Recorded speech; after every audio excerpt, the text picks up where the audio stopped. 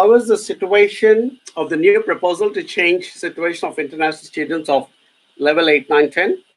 Has the population voted for it to pass?